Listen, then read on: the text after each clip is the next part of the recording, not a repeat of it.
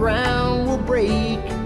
Where's the debt he sold by? When below the clouds men will cry to him. When he appears, my friend, he's gonna mount the cherubim, soar on the wings of wind.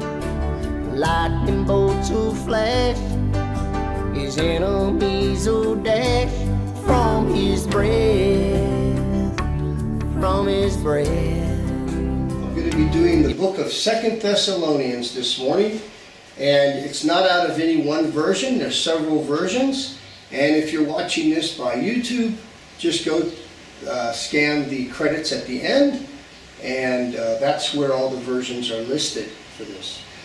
We're here this morning, we're here in sunny Balfour, Mpumalanga, South Africa.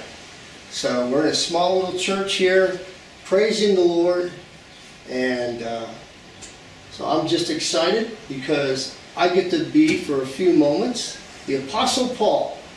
And those are some big shoes to try to walk in. I'm not worthy to do that at all. None of us would be. But God, thank you so much for your word. Lord, thank you, Lord, that my Bible teacher in Bible school, his main saying was that he always would tell us is that the Word of God does the work of God. And today we're going to be in your Word 100%. We're going to be reciting 2 Thessalonians. And I pray, Lord God, that your anointing will be upon me, and that you will just allow me for the next few moments to be the Apostle Paul as he shares these scriptures. In Jesus' name we pray. Hallelujah.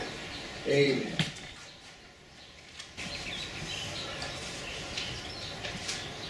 From Paul, Silas, and Timothy, to the church in Thessalonica, the people of God our Father, and the Lord Jesus Christ. May grace and peace be yours, coming to you from God the Father and the Lord Jesus Christ. We ought always to thank God for you, brothers, and rightly so, because your faith is growing more and more, and the love every one of you has for each other is increasing.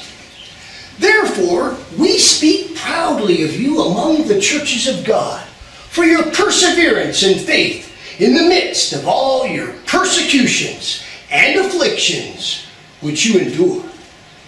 All this is evidence that God's judgment is right, and as a result, you will be counted worthy of the kingdom of God for which you are suffering. God is just. He will pay back trouble to those who trouble you, and give relief to you who are troubled, and to us as well. This will happen when the Lord Jesus is revealed from heaven in blazing fire with his powerful angels. That will be a time when, with fire flaming about him, he will be meting out punishment to those who do not acknowledge God, who refuse to submit themselves to the gospel, which proclaims Jesus our Lord. They will be punished in everlasting hell, forever separated from the Lord, never to see the glory of his power, when he comes to receive glory and praise from his holy people. And you will be among those praising him on that day, for you believed what we testified about him. And so we keep on praying for you, that our God will make you worthy of the life to which he called you. And we pray that God, by his power, will fulfill all your good intentions and faithful deeds. Then everyone will give honor to the name of our Lord Jesus because of you, and you will be honored along with him. This is all made possible because of the undeserved favor of our God and Lord, Jesus Christ. Now,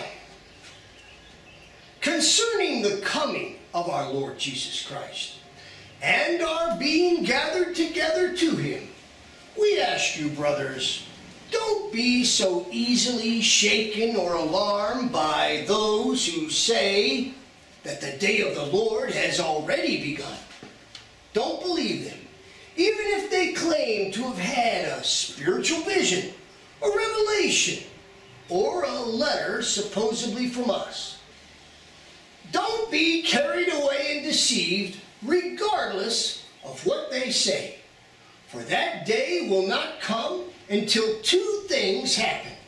First, there will be a time of great rebellion against God, and then the man of rebellion will come, the son of hell.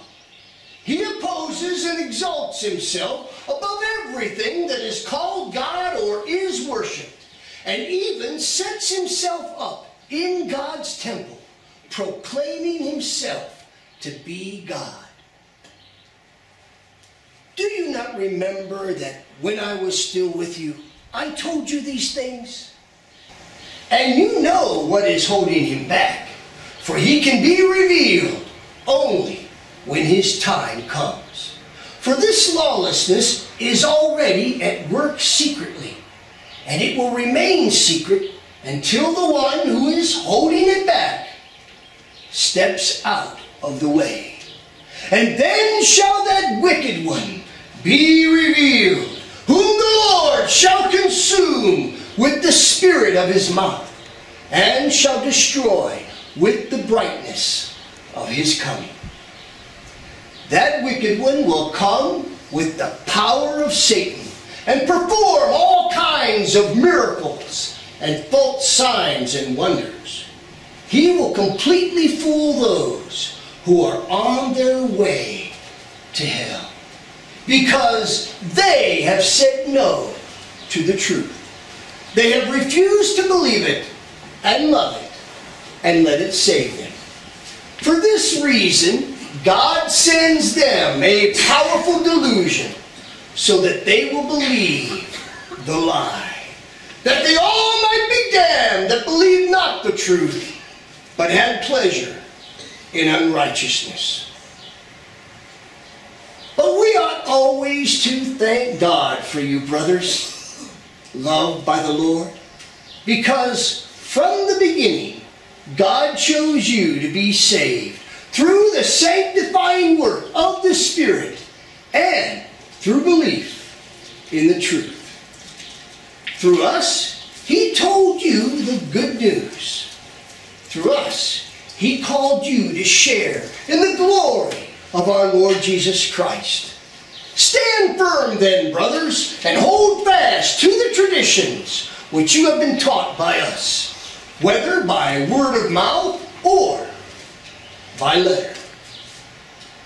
Now may the Lord Jesus Christ himself and God our Father, who has loved us and given us eternal comfort and good hope, by grace fill your heart with courage and make you strong to do and say all that is good. Finally, my friends, pray for us that the Lord's message may continue to spread rapidly and be received with honor, just as it was among you. And pray that we may be delivered from wicked and evil men. For not everyone has faith, but the Lord is faithful. He will make you strong and guard you from satanic attacks of every kind. And we have confidence in the Lord about you, that you are doing and will do the things which we command. May the Lord bring you into an ever deeper understanding of the love of God and the endurance that comes from Christ. Now we command you, brethren, in the name of our Lord Jesus Christ, that you withdraw yourselves from every brother that walketh disorderly, and not after the tradition which he received of us. For you yourselves know how you ought to follow our example. We were not idle when we were with you, nor did we eat anyone's food without paying for it. On the contrary, we worked night and day, laboring and toiling, so that we would not be a burden to any of you. We did this not because we do not have the right for such help, but in order to make ourselves a model for you to follow. For even when we were with you, this we commanded you, that if any would not work, neither should he eat. We hear that some among you are idle. They are not busy. They are busybodies. In the name of our Lord Jesus Christ, we appeal to such people. No, we command them. Settle down and get to work. Earn your own living. And the rest of you, don't get tired of honest work. And if there be anyone refusing to take heed of the instructions set down in this letter, mark that man and avoid his company, so that he may become ashamed of what he has done. Yet do not regard him as an enemy, but warn him as a brother. This should be your ambition, to live a quiet life, minding your own business and doing your own work, just as we told you before. In this way, you will win the respect of those who are not believers, and will not have to depend on anyone for what you need. Now may the Lord of peace himself continually grant you peace in every circumstance. The Lord be with you all. I, Paul, write this greeting in my own hand, which is the distinguishing mark in all my letters. This is how I write. The grace of our Lord Jesus Christ be with you all. Amen.